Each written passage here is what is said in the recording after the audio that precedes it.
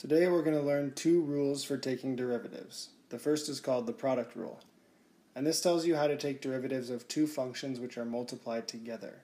For example, x squared times e to the 3x, or natural log of x, times the quantity 6x squared minus 8x plus 2. Now this rule you're going to use when you have two functions multiplied together, and we're going to abbreviate this PR for product rule. Now here's what it is in symbols. You want to take derivative of two functions, f times g, and then I'll explain the formula on the next slide. If you call the functions f and g that are being multiplied together, let's call f the first function and g the second function. Now we're trying to take their derivative, and here's what product rule tells you to do. Derivative of the first times the second plus the first times derivative of the second. Notice where the primes are. You never take the prime of f and the prime of g together. It's f prime times g plus f times g prime. Let's use the product rule to find the derivative of x squared times e to the 3x. We're going to use the product rule, of course, because we have two functions multiplied together. So I'm going to write down what those two functions are in a little table here. And in the next column, I'm going to write their derivatives.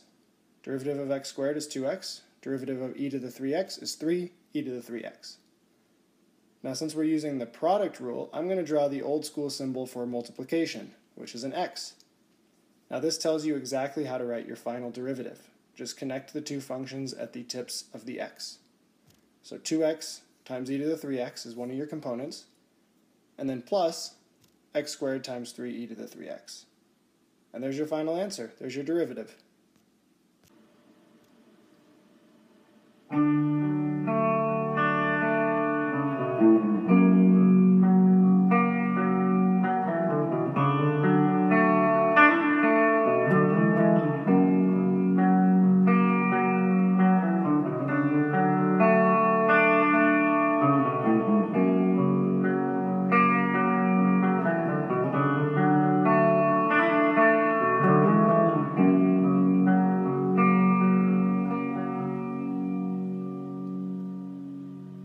The second rule we're going to go over is called the quotient rule, and this tells you how to take derivative of one function divided by another. The examples here are x squared plus 1 divided by 3x, or 4 to the x divided by 100x cubed. We're going to abbreviate this QR for quotient rule, and it's a little more complicated than product rule. Here's what it is in symbols.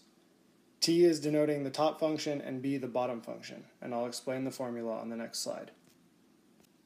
So when you have one function divided by another, a top and a bottom, and you want to take the derivative, here's what you do. You take the derivative of the top times the bottom. So in symbols, that's t prime times b. Minus the top times the derivative of the bottom. In symbols, that is going to be minus t times b prime. All over the bottom squared. Let me show you how to use this in an example. Let's find the derivative of x squared plus 1 divided by 3x. The top is x squared plus 1, and the bottom is 3x. So we're going to need the quotient rule. So the first part of the quotient rule tells you to take derivative of the top. Derivative of x squared plus 1 is 2x, so that's what goes here. And then it's the regular bottom. You leave the bottom alone. Minus the top times derivative now of the bottom, which is just 3, all divided by the bottom squared. And that's it.